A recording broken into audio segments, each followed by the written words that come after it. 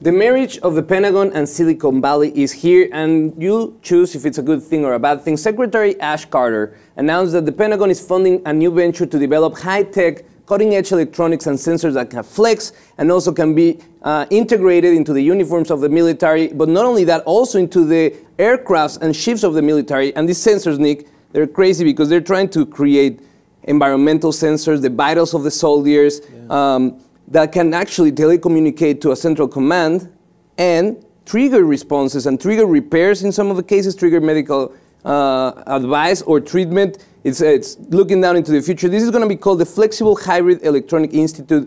162 different tech companies, including education institutions like Harvard, Apple, Boeing, and plenty of others that are going to be developing technology with the military. Now, the Defense Department has been cozying up to Silicon Valley in the last few months.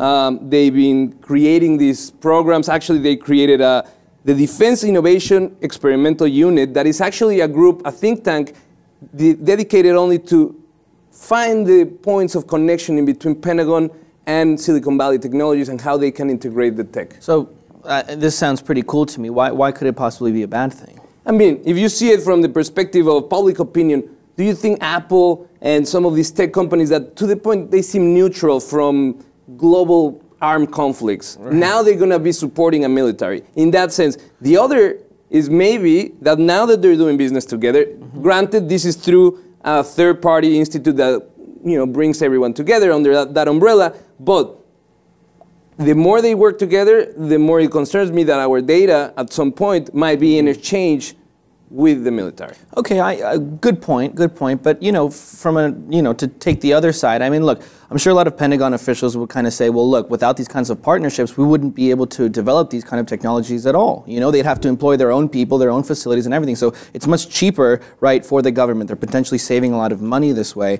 And look, as far as I'm concerned, look, it starts out with technology for the Army, which is a good thing. It'll help them do their jobs easier and maybe even potentially save lives, be more efficient in the way that they do things. But it starts there, but then, you could see down the line, maybe that technology will be passed down to you and I, and maybe you and me very soon will be wearing these sorts of sensors and this wearable technology. I mean, if we're talking about bending electronics, that's awesome. And think about that for telephones, for cell phones being bendy, coming from someone who breaks their screen every single week. I like that, and normally I'm very critical about the investment in military research and in military in general. But this one in particular, I like it because I'm a fan of tech, but also because it centers more into the well-being of the soldier that is doing his job, instead of developing a bigger bomb or cyber attack technologies that we don't know for sure that they're not working on them, behind closed doors. But it is cool to see that the tables kind of flip, because before it was the military who was cutting edge and developing this in secret and then passing it on to the consumer side, and now it's open, it's out there where the military says we need to get in touch with this